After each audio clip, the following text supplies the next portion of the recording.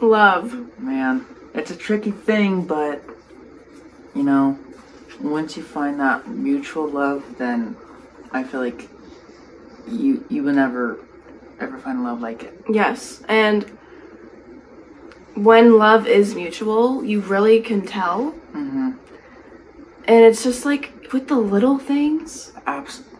The little things are the biggest things. Little things, especially like just a text of good morning. Good morning. How was your day? Good How night. was your week? Good night. Like, you know, like, what are you doing today? What do you have going on? Like just thought, like the do thought you need that anything? gets put into it. I think that really, really, really can tell. Yeah, and like this goes for relationships, like significant others, but it also goes for friends, even family. Family, yes. Literally, like it goes for any type of relationship.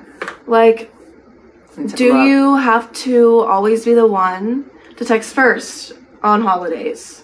Or just in general, like, do you always have to be the conversation starter? Because, like, for some of my family that I don't get to see often because they're, you know, so far away, sometimes I feel like every holiday I'm like, maybe this time I won't text first. Yeah, maybe I'll see. And that's the thing. Some people think that that's not okay to do. That is perfectly okay. Especially if you feel like the love's not mutual. Yeah, or because the effort's not there. Yeah, and this year I finally noticed, like, wow, I've been the one texting first for this specific uncle every single year.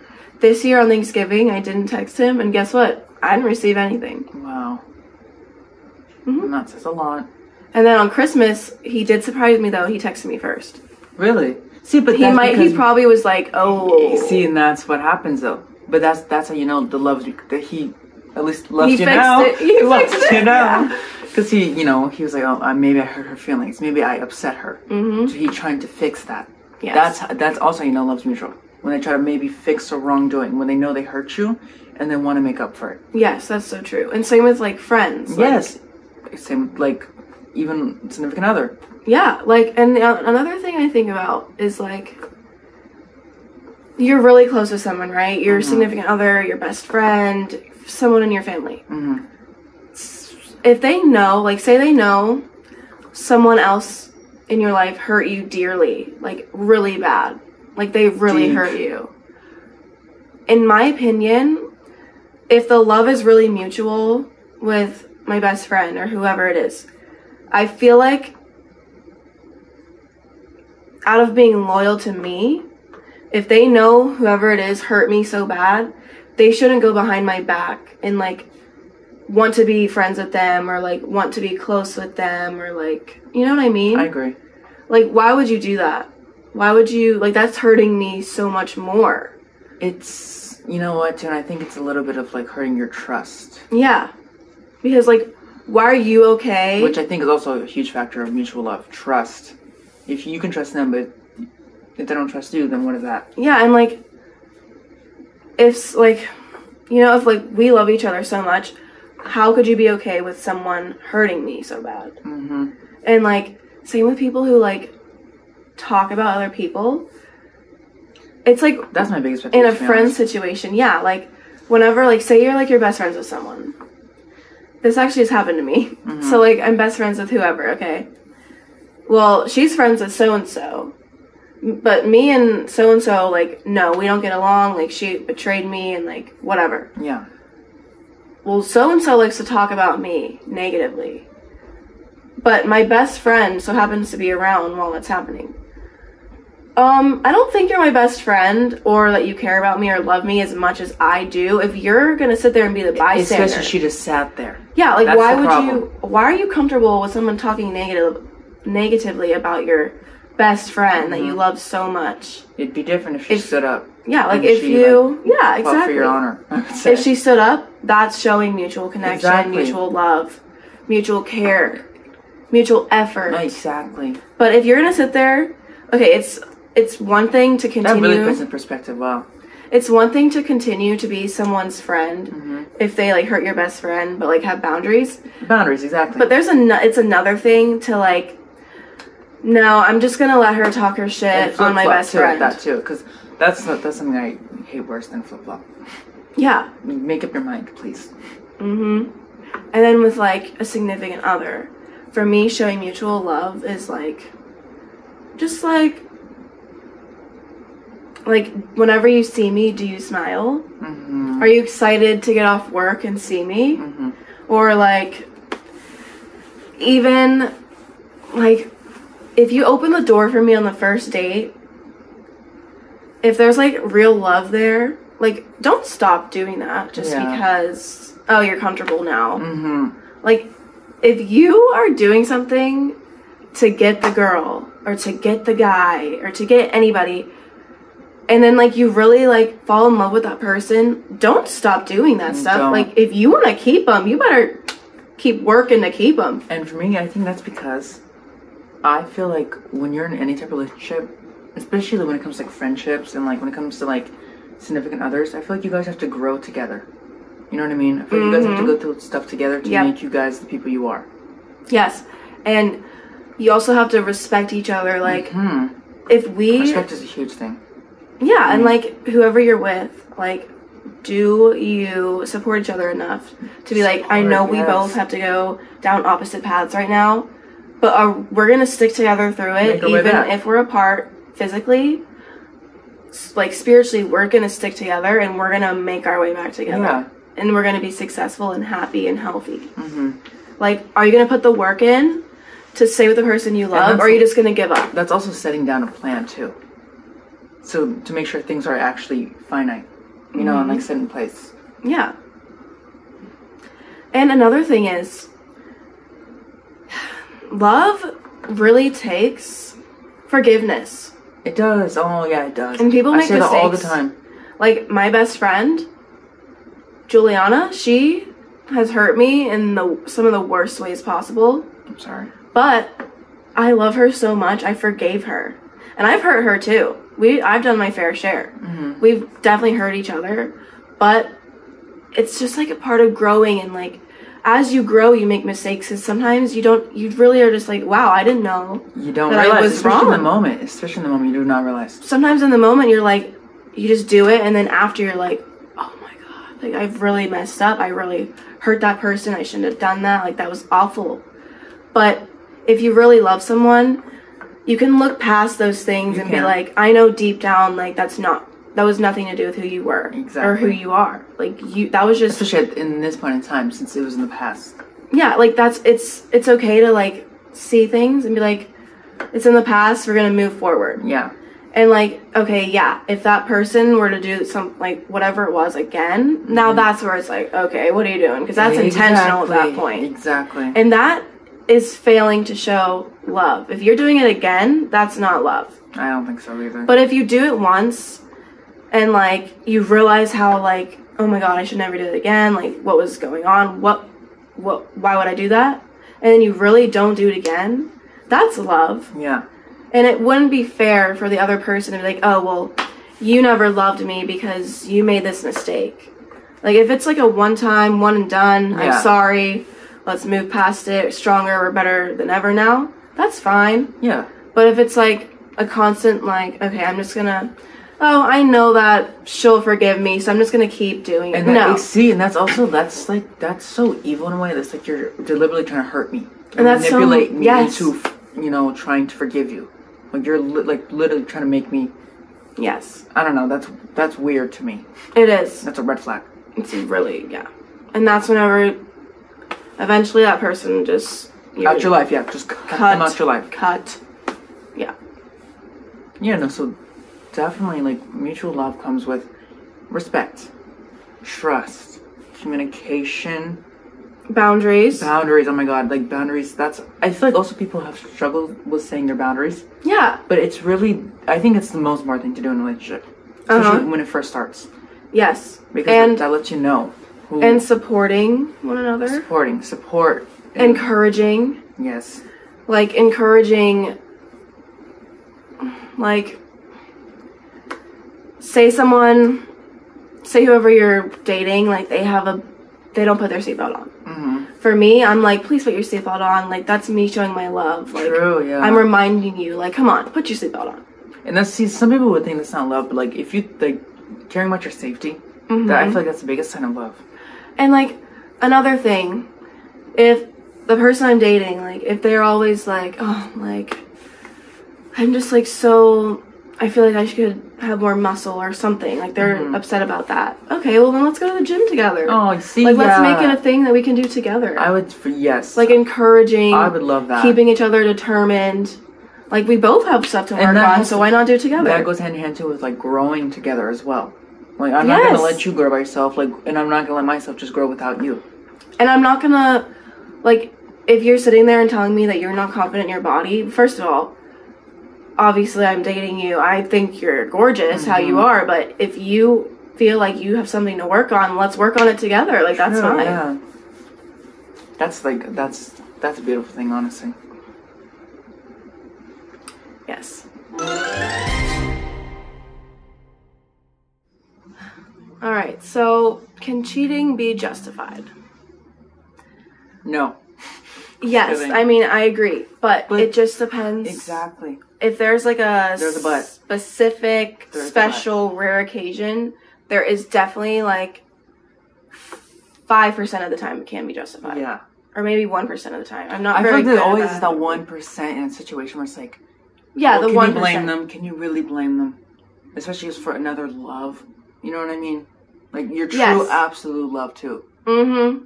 But for the reason, like, why I say no, like, to begin with, is because I just see cheating as a betrayal. Yes, 100%. The betrayal of my love, my trust, all of that. So it's like, if you don't want to be with me, then I feel you should have just said that in the first place instead of go behind my back. Yeah. But then there's situations where, you know, where, like, I could be in a relationship already, but it's not really what is needed for me. And then I find a relationship I need that I know is going to elevate me to where I need to be. You know, so it's like there's situations where, like... Yeah, and sometimes it's not... Like, say you feel trapped in... And, oh, yeah, I've known so many people. Yeah, and then, like, say that person, like, is always, like, closing... Like, they're always just closing their door, like, they're not opening their door up to any new love. Like, you know, what if they cheated themselves of actually finding their true love because they were focused on their not true love? So just, like, a really hard thing to think about. But for me, in my special rare situation that I would like to talk about is my mom and my stepdad. They were married for about 12 years, and it was great in the beginning. My sisters came along because of them. That's beautiful, though. It's amazing. I'm so glad. And you're close with your sisters? Yeah, I actually like their mom, like their second mom. Okay. I'm like their big sister mom. But I'm so thankful that they were together. But even as a little girl, I knew, like, I had this feeling, like, inside me. I was just, like, something always told me, like, I know this isn't forever for them. This isn't love. Like, I knew it. And you even know, as a little girl, I sensed so it. Blunt. Like, I sensed it. Know. I told my mom before they got married. I was they know. I literally said, I was like, please don't marry him, Mom. And I was so little. I was, like, 6 years old. And I was used to just...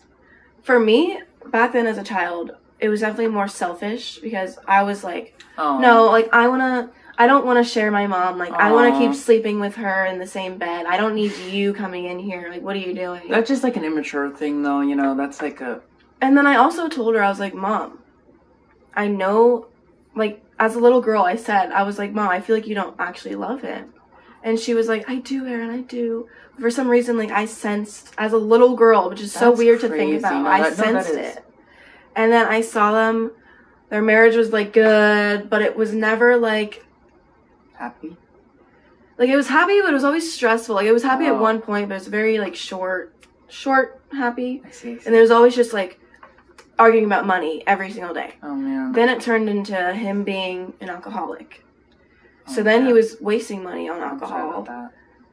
And then things started getting really toxic. They stopped talking. And then everything was just always about money. And then eventually we moved houses. So then the bills got bigger. So now it's even more stress about money. And then the stress and them fighting every day, he starts saying, oh, well, this is why I drink. So then he starts drinking more. And then it becomes into this... Now he's like a raging alcoholic. Then he turns abusive. And then my mom just was, like, so embarrassed to even go out in public and, like, him be with her. Because he would get too drunk, or, like, he would just act a fool, or she'd just be like, I can't do this anymore. So she shut down. She started just hanging out in her room. She said, listen, I want you sleeping on the couch. Like, I don't want to even sleep in the same bed as you anymore. They stopped romantically being together. Yes, they were married. They had the ring on the finger. But it didn't mean anything. At all, especially at that point. And that was for years. Like, for years. Oh, man. And it's like limbo. Yeah, and, like, literally, she would always, like, complain about him to me. And he'd complain about her to me. So it's just, like, a toxic thing. Is I'm in the middle, and I'm, like... I was like, I love both of you guys. I can't sit here and... That's not fair for the child. And like, then I started realizing, like, oh, shoot. The stuff that my stepdad is doing, like, wow. He really is wasting a lot of money on alcohol. So now I understand why my mom is on him every day. But then there were times where I'd be like, okay, but the way she goes about it, sometimes that can cause, like, such stress that you do look for a relief. And I guess his relief was the alcohol. Unfortunately, that's what he chose.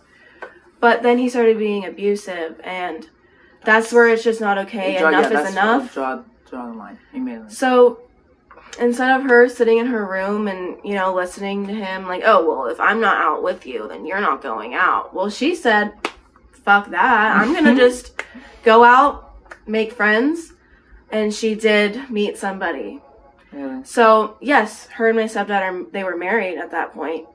But it would not be fair. Situation. It would not be fair to my mom to close the door to the love that she meant. On her heart.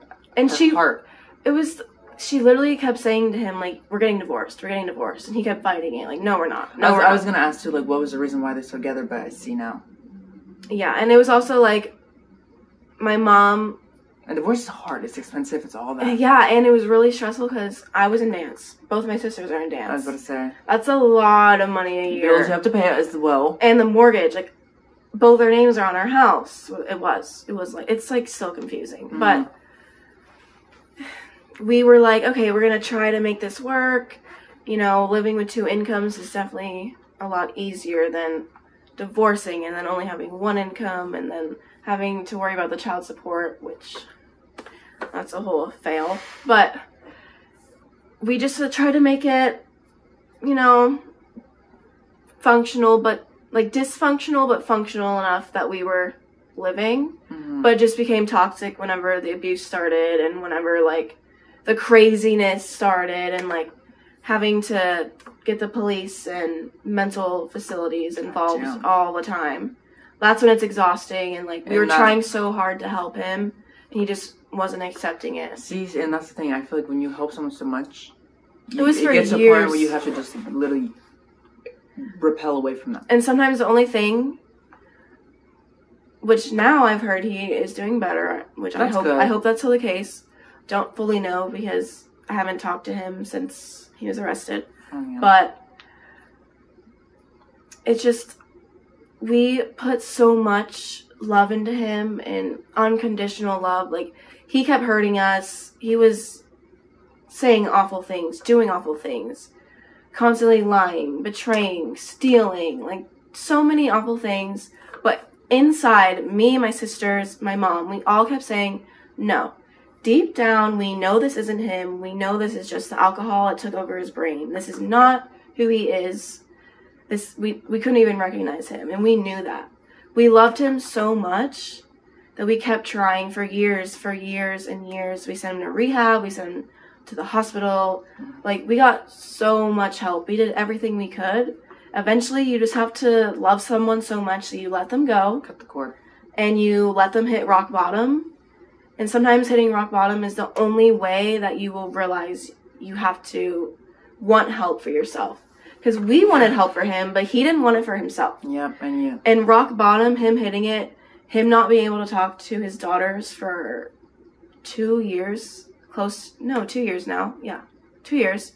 Maybe a year and a half. Close to 2 years. Something like that. Mm-hmm.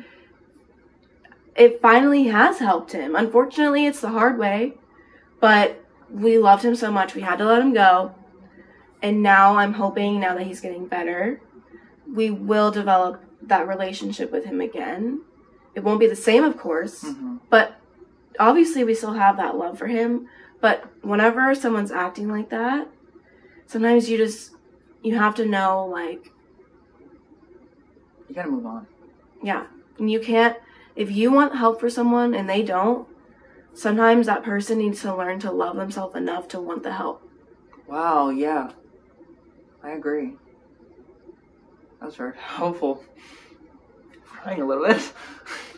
Yeah, it's unfortunate the way that some people have to learn, but it really is. Sometimes that's just what it takes. I was about to say, that's maybe the only way that they can learn. Yeah, and it's not like we just, like, the first time he messed up, oh, you're out, divorce. Nope. My mom stuck with him for 12 years, and for, I'd say, a good 8 years. That's not little. The addiction was a big problem. It just got worse and worse. Like, at first, it was just, like, you're having too many beers, okay? Like, let's chill. Yeah, Maybe don't have a case of beers in one day. But it's not like he was acting crazy or being a jerk or, like, being abusive. But then it progressed into, like, hard liquor every day. Like, those fireball shots, you know, those, like, shooters. It progressed into, like, those. So. Then it went from that, like, those little bottles, to, like, actual big bottles of liquor every single day. So that's when it's, like you are off your rocker right now. You need to want this for yourself, too. We can't just want... See, so I can see how that would lead a person to... And I wouldn't even say cheat in that case. I would literally say... She chose herself, yeah. Like, choosing herself. And she finally opened her heart to the love that she deserved. Oh, wow. And that's the bottom line, that what you deserve. Yep. Wow.